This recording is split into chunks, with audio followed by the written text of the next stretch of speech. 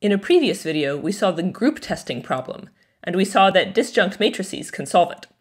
In this video, we'll see a good solution that uses Reed-Solomon codes to get disjunct matrices, known as the Kautz-Singleton construction. Recall that at the end of the previous video, we had the following goal. We wanted to design a pooling matrix phi with m tests for n items, so that phi is t disjunct, and so that m is as small as possible, given n and t. Today, what we're going to see is a construction with m equals big O of t squared log base t squared of n, which, as we saw in the previous video, is nearly optimal. Here's how the construction works. This is called the Kautz-Singleton construction. We're going to start with any code. So let C be a Q-ary code with block length n, dimension k, and distance d. Let capital N be equal to q to the k. That's our number of items, and let m, our number of tests, be equal to q times n. We're going to choose these parameters n, k, d, and q later, but for now let's just leave them as floating so we can kind of see how everything fits together. Now, given this code C, here's how we're going to form a pooling matrix. First, we're going to form this matrix over FQ. So this is the matrix whose columns are all of the code words of C. So that is, the matrix is little n by capital N, and it lives in FQ to the little n times capital N, so it lives over the big field FQ, and every column is just going to be some code word of C. And we're going to take all of the different code words of C and stack them up next to each other as the columns, and that's going to give us this matrix. Notice that the dimensions work out. Every code word of C has length little n, and there are q to the k such code words, and conveniently I've defined capital N to be equal to q to the k. So all of the possible code words are the columns of this matrix. Okay, so this matrix is not binary. For a pooling design, I want the matrix to be binary, so we need to take this matrix over FQ and turn it into a binary matrix. The way that we're going to do that is that we're going to take every symbol over FQ and replace it with a little binary vector. So that is, I'm going to take this symbol right here and replace it with a little binary vector of length q. I'm going to do that for every single symbol, and what I'm going to end up with is kind of a layered matrix that looks like this, a layered binary matrix.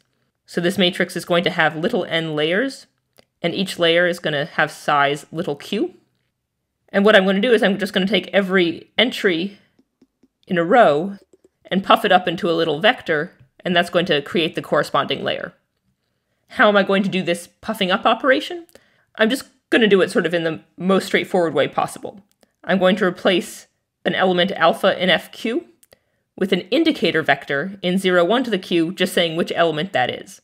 So for example, if I order the elements of FQ as alpha 1, alpha 2, up to alpha q, there are q of them, then alpha 1 is going to go to the first basis vector 1, 0, 0, 0, 0, alpha 2 is going to go to the second basis vector 0, 1, 0, 0, 0, 0, and so on, all the way up to alpha q, which is going to go to the last basis vector 0, 0, 0, 0, and so on, 1. What that means is that every column here is going to look something like this.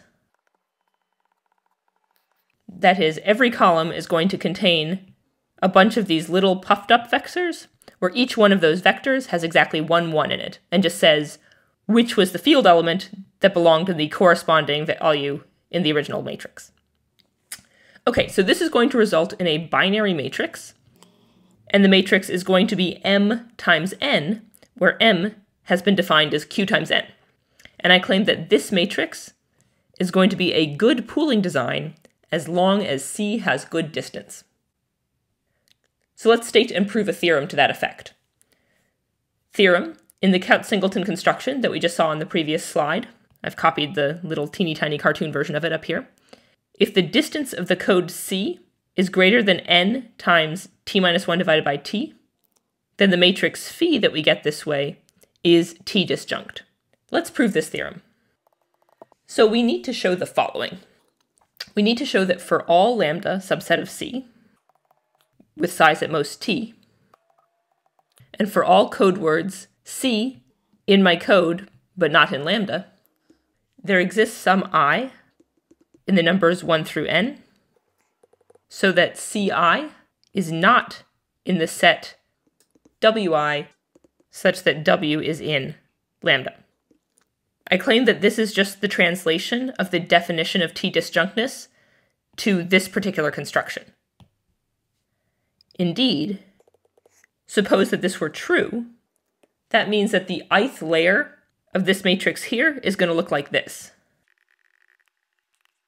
Let's say that these are the columns corresponding to lambda, and this is the column corresponding to C. Now, what this is saying is that Ci is not equal to Wi for any w in lambda. That means that the symbol to which this little puffed up vector corresponds is not the same as the symbols to which any of these little puffed up vectors correspond. In other words, this little puffed up vector is not the same as any of those.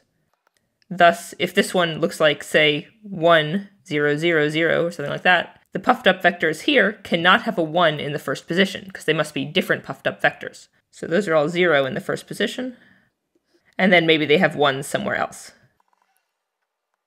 But now this row here gives us the row that we need for the definition of disjunctness for our big matrix. That is, there's a 1 in this position and all zeros in that position. So it suffices to show this. If we can show this, then that will imply that this matrix is disjunct. So we need to show this. Okay, so to see why this is true, let's draw a picture.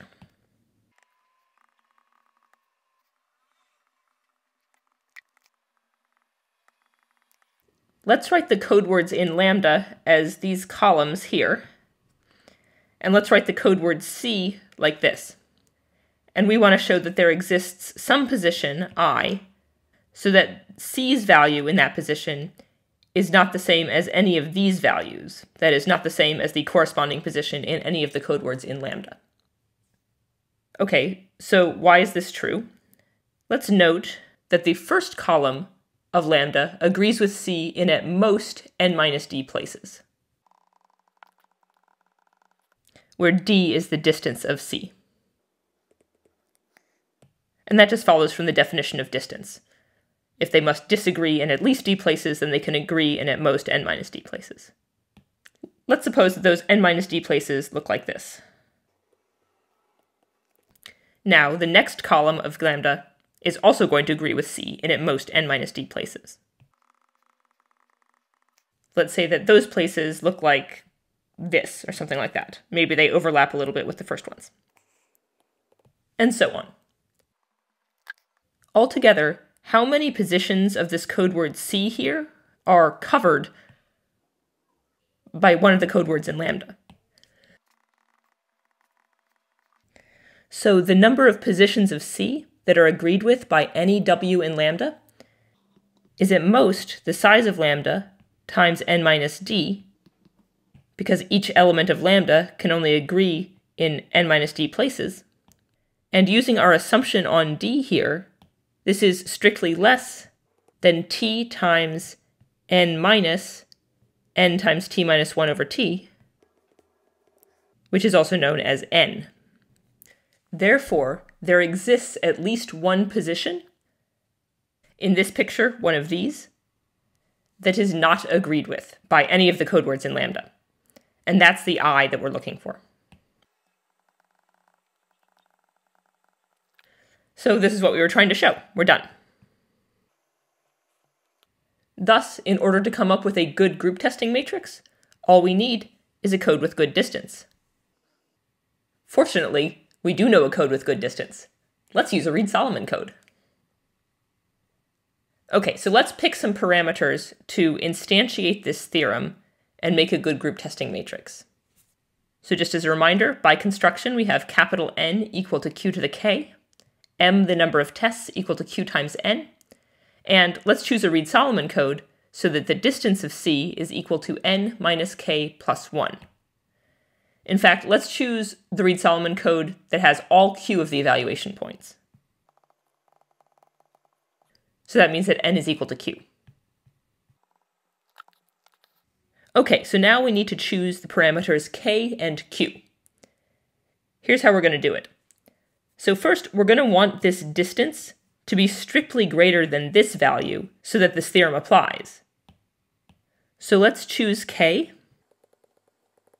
such that this thing is equal to this thing plus 1. Then this strict inequality will be satisfied. Okay, and now let's see what implications all of these choices have. So first, we said that n was equal to q, so let's just write this down and put a q in for n.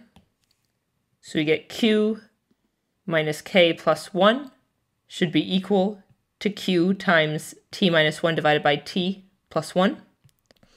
And if we do some algebra, this implies that k is equal to q divided by t. Okay, I guess technically we should be choosing k with some floors or ceilings or something, because it better be an integer, but let's just ignore that for now. It won't matter at the end of the day for the big O answer that we're going to get. Okay, so capital N is equal by definition to q to the k, which is equal to q to the q over t. Rearranging this, this implies that q is equal to t times the log base q of n.